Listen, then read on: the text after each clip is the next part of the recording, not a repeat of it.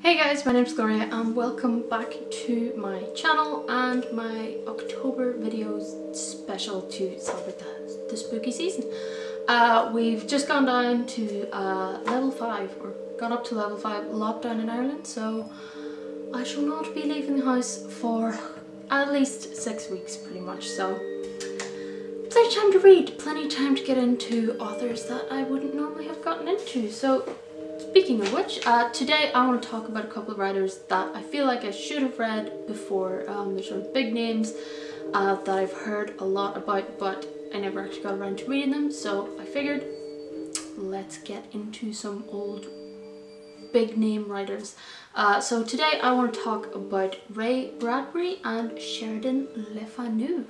So for Ray Bradbury today I read Something Wicked This Way Comes, which I picked up because apparently he wrote a lot in his lifetime. He wrote over 500 short stories, novels, novellas, scripts, poems, but Something Wicked This Way Comes, great title first of all, great cover, really spooked me, and it was termed by quite a few people as being one of his best works, so I thought what a good place to start. For Sheridan Le Fanu, I read In the Glass Darkly, which is this. I bought it for €4 at Hodges Figgis apparently. I can guarantee I only bought it because there's a cool owl in the front, but still a good buy. So In the Glass Darkly is a set of short stories, almost novellas, that are almost all, I think, from the perspective of a certain character of his, a doctor who had strange cases he had to look into, and it's the account of those cases, and this is one of his best works as well. So first I want to talk about Ray Bradbury and Something Wicked This Way Comes. So Something Wicked This Way Comes was released in 1962 and it follows the story of two 13-year-old boys and their misadventures with the travelling carnival that comes to their town. It's Jim Nightshade, the darker one, and William Holloway, the more naive, innocent one, but they are best friends and they discover this carnival and they're very intrigued by it, and there's some strange, evil, weird, creepy characters with it, and they start to notice some strange things happening and they get caught up in this carnival trying to come after them for them knowing the darker side to this carnival. So they start being followed by the strange people slash creatures that are involved in this, but it's not just to do with the two boys, it also integrates William's father in this. So Jim lives with his mother, he's never known his father, they live directly beside each other, and Will lives with his mother and father, and his father is quite a bit older than other dads with kids his age.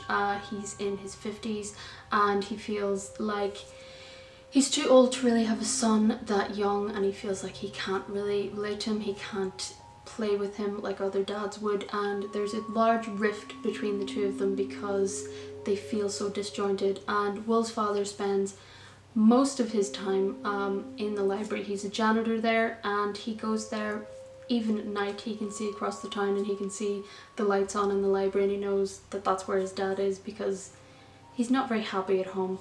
And the story integrates these two boys trying to figure out how to get out of the trap that they've been enticed into. The relationship between those boys, the relationship between growing up, staying young, losing innocence.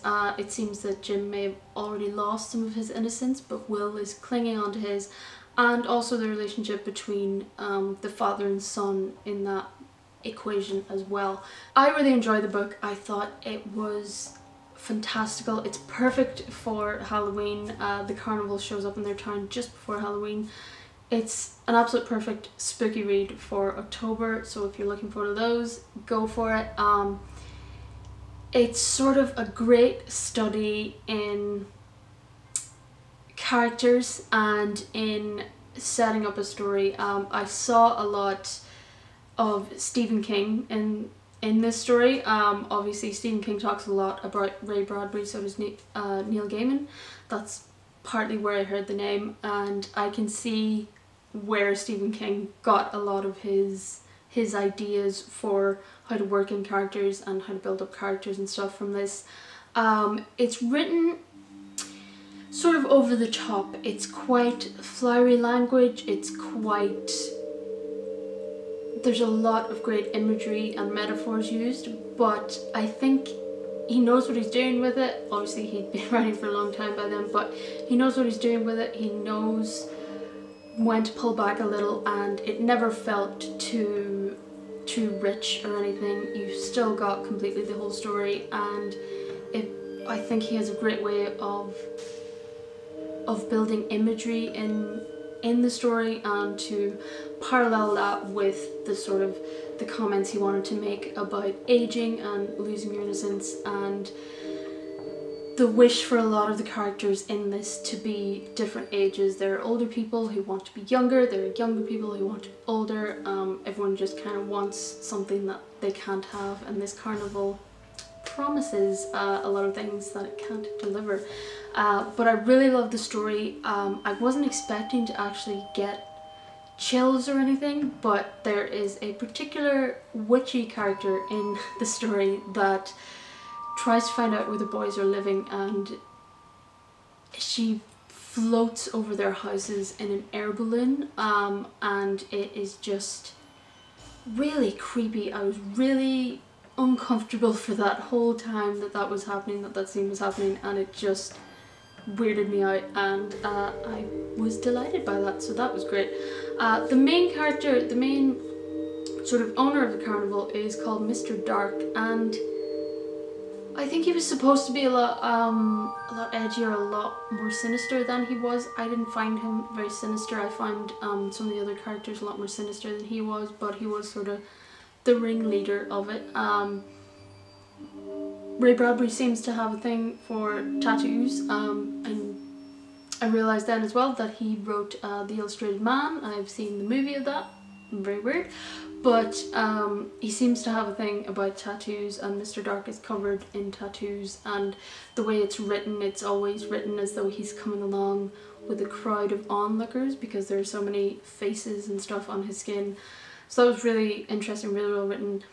The relationship between the boys is so sweet and also heartbreaking, because you have Will, who is so, you know, they're both 13-year-old boys, they get up to mischief and whatnot, they're messing with people, but there's a point very early on in the book where Jim knows that there's a house where you can look in the window and there are naked people. I don't know if it's some sort of swingers thing or something, but he is very intrigued by this, and he wants to go back to that house and he wants to see them again, and he's sort of on the verge of puberty, I suppose, but Will's not anywhere near as interested. He doesn't want to go back there, he thinks it's weird, he doesn't really want to see that yet, and it's sort of the push and pull between both of those, that Jim really wants to grow up, he wants to be older, he wants to get out in the world, and he's a lot more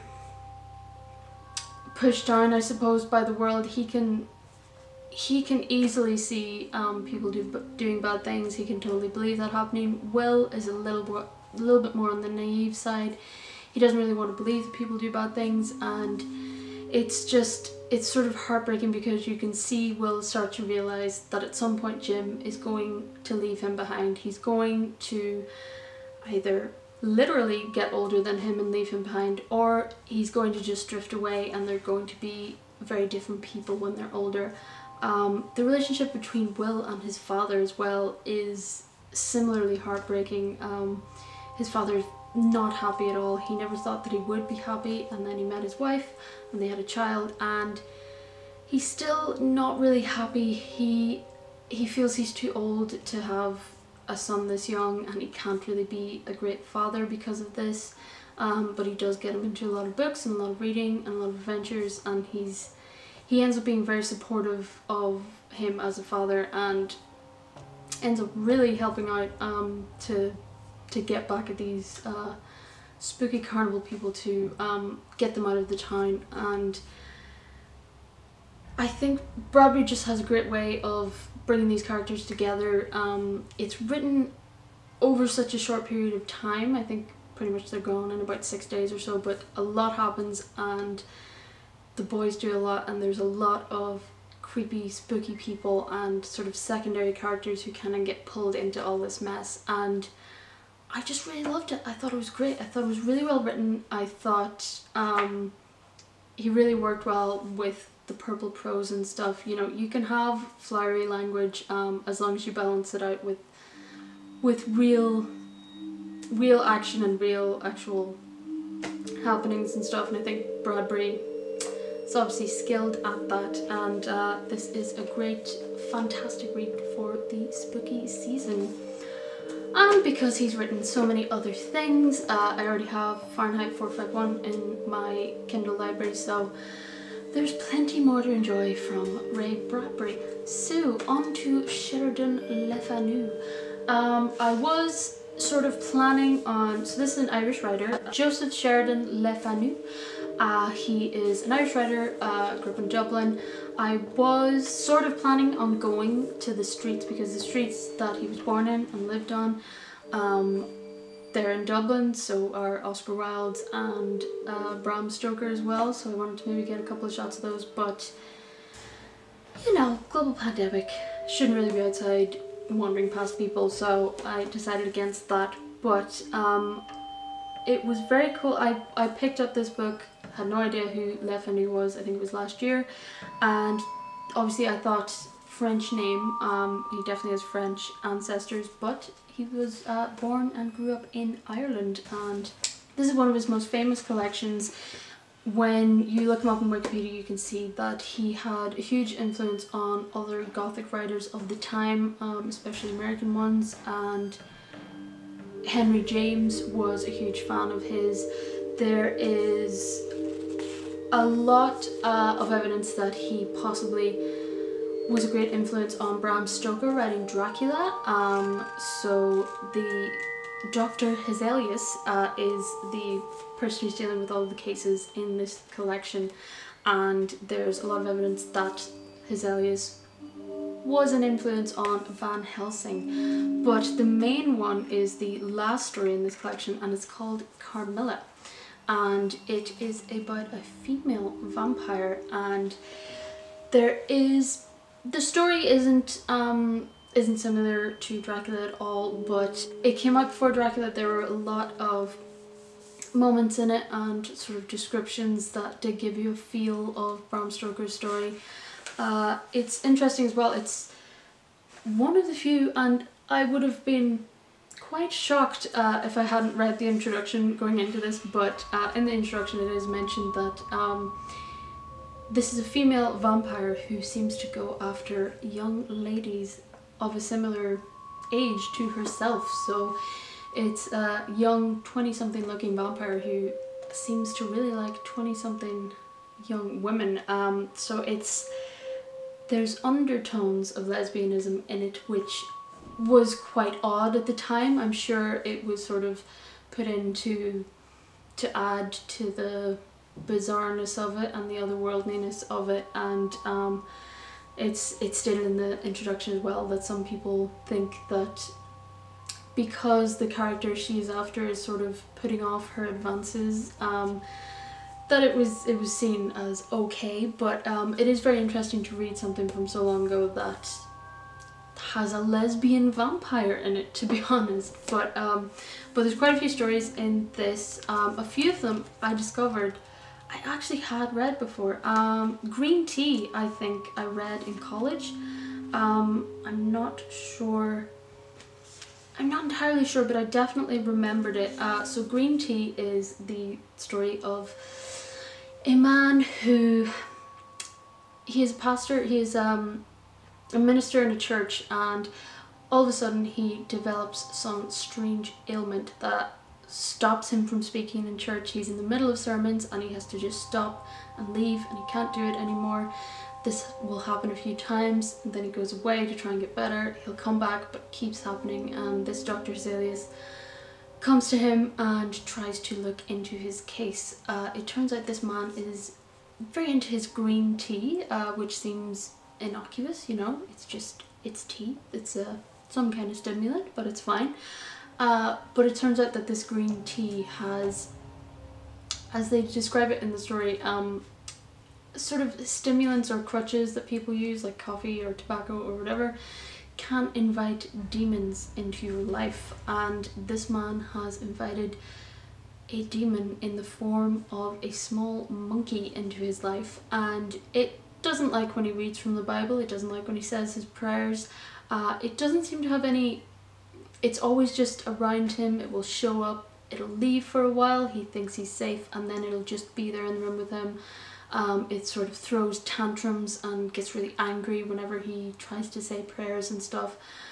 It sounds a little bit farcical and funny whenever you describe it, but it is written in such a way that it is sinister and weird, and just this dark shape of this monkey that is clearly demonic, and it actually begins with red eyes, so we start to see red eyes following him around, which is creepy in itself, and it materializes as this little monkey demon that is hell-bent on getting him to give up his faith pretty much. So that one is creepy, and I'm very glad I don't drink green tea. Another one in particular that really, again, I wasn't expecting to be so creeped out by this, but there's a story called The Familiar, and it is about a young man who falls in love with a young woman, and they are waiting for her father to get back from India so that he can give a blessing to the wedding, but they're pretty much engaged, they're gonna get married, and he starts to be stalked by a by the dark shape of a small and sinister man. And it starts with just footsteps following him. He can hear them running at him and stopping as he's on his way back from his girlfriend's house. And it's got this sort of slow build that really just freaks you out, and you do believe, because other people do see this man, you do believe that it is a real man, but you're not entirely sure if it's some sort of a manifestation of something. You do get the impression that he is in some way guilty of something, and there is something weighing heavy on him that is creating this sinister presence in his life. And there are a few times where this shape, this face of this man, and the way he's described is he's a small man, but his face is like distorted with anger and hatred, and he's just so dark and sinister. And there's a few times where he just shows up unexpectedly and even scares other people. It's not even just the main guy he's scaring. And this man is so affected by this that he eventually gets very sick. He has to stay in bed. He's neglecting his girlfriend as well, and she gets a bird as a pet, and it seems that this darkness also manifests itself in her pet, and she loves this bird, but this bird hates him and he hates the bird, and it doesn't have a super happy ending because it is a gothic tale, but that one as well in particular really creeped me out.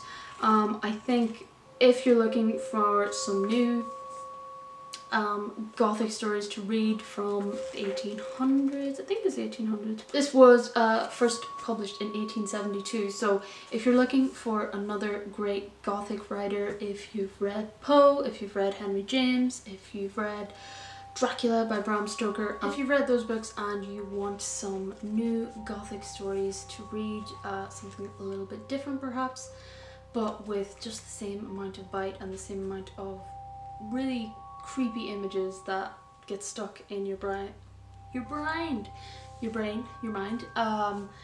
I would definitely recommend Sheridan Le Fanu, another great Irish writer, and In a Glass Darkly.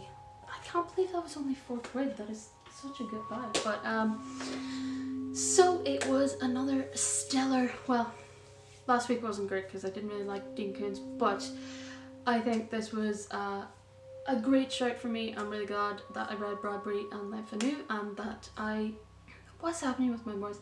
that I got these great stories under my belt now that I've read them, and I can recommend them to other people. So if you've read any Bradbury or Le Fanu before, if you have any recommendations based on these, please let me know. Thank you so much for watching. Thank you so much for liking and subscribing, and for all the people who have been commenting under my videos. It's great to sort of get recommendations and chat about stuff and whatnot, so thank you so much for interacting. I shall be back tomorrow with another fun time video, and it will be tomorrow because I have plenty of time to do things now. So got plenty of videos planned still for the next week or so, and I'm just gonna try and enjoy being here and enjoying some spooky things. So thank you so much for watching and joining me here, and I shall see you in the next video. You can now read my shirt and you can go.